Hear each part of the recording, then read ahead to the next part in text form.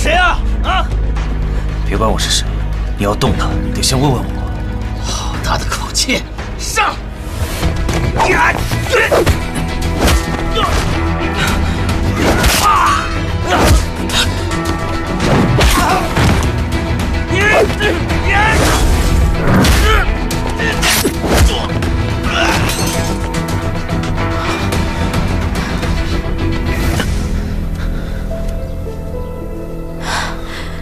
你受伤了，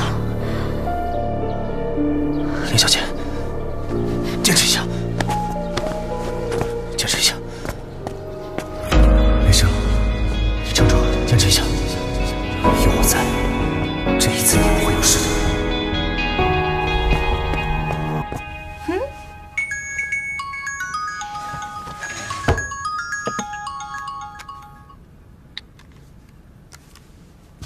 喂，赤山。什么？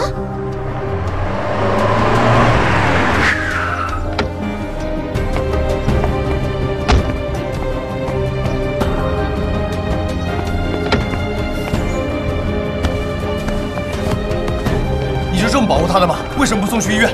他不愿意。我已经联系他的私人医生，快到了。周末，他受伤了。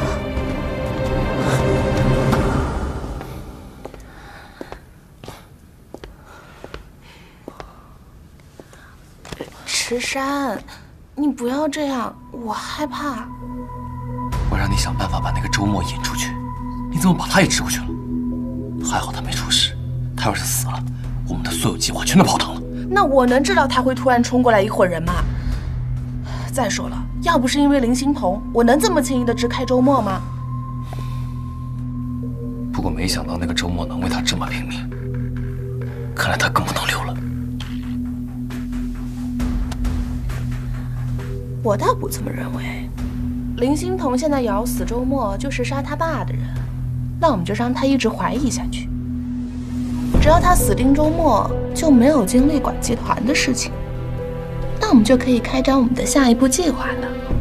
但是今天出了这么大的乱子，又是你给的王妈地址，我怕他会怀疑到我们身上。那还不简单？那几个人既是讨债的，就索性把所有事推到那几个老头身上。狮子多了不怕痒。我没你这个军师，还真的不行啊。那是当然。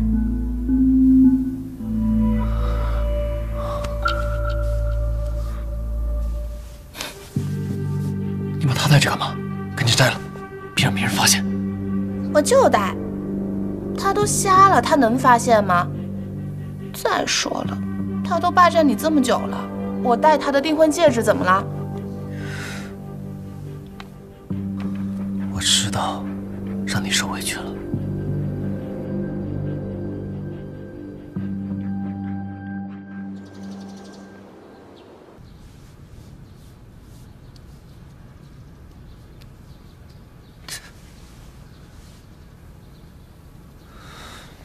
你醒了。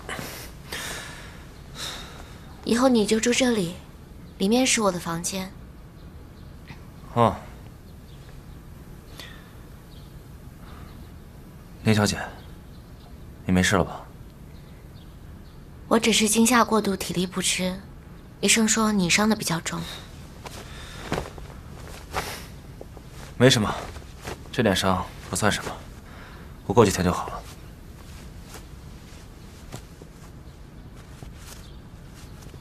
昨天还好有你，不然我……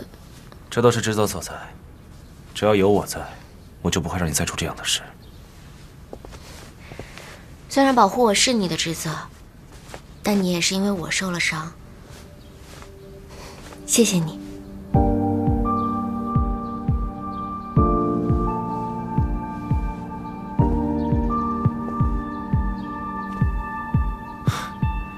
林小姐突然对我这么客气，我倒有点不习惯。我可记得，昨天上午你还说我是你的杀父仇人呢。你舍命救我，我很感谢你。但这并不能说明你不是杀我爸的凶手。林小姐还是不相信我。医生说伤口不浅，记得上药。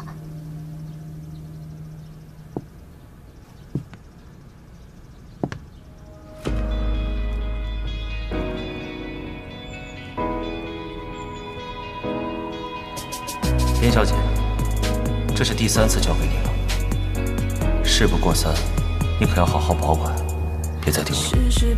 有你最亲爱的父亲和最信任的未婚夫做证，林小姐还是不相信我吗？如何能不设防？是否可以原谅？深爱的人都在说谎。但是谋财害命不是我做人的准则。爸，我到底应不应该相信他？爱指引的方向会不会是假象？慢慢陷入无形的网。林小姐，你又有何吩咐？林小姐，我看你是撞了她的骨吧？疼！你怎么跑来了？听说你被砍了，我担心呢。来看看你死没死啊？没死，赶紧走。哎，秦墨瑶，我今天说什么也要把你扛回去。2年前他出车祸，你因为救他差点被炸死，现在你又为他受伤，我看他就是克你，别到时候仇没报仇，把自己的命搭进去。跟我回去，走。我跟你说过，我的事不用你管。嘿，你的事我不管谁管？别废话，走。走。周末，怎么了？哦，没什么，我刚在上药，不小心把椅子弄翻了。哦，你没事吧？我没事，时间不早了，你赶紧回去休息吧。好。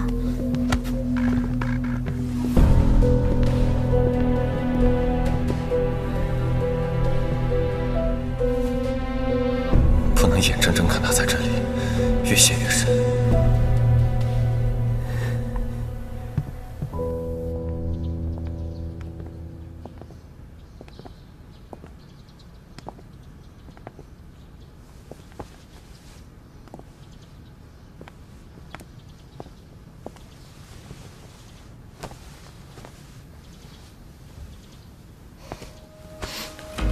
你干嘛？叫你吃饭。不用你叫，我自己可以。你自己可以，那天还会被烫到。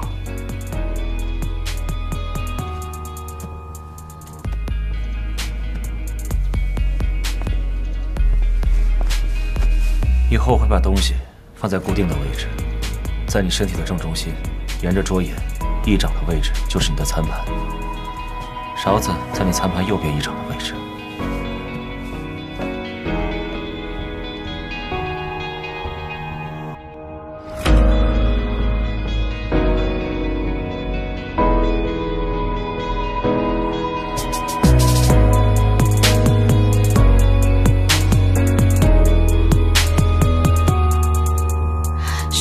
变化无常，眼里失去了光，该怎么去掩饰慌张？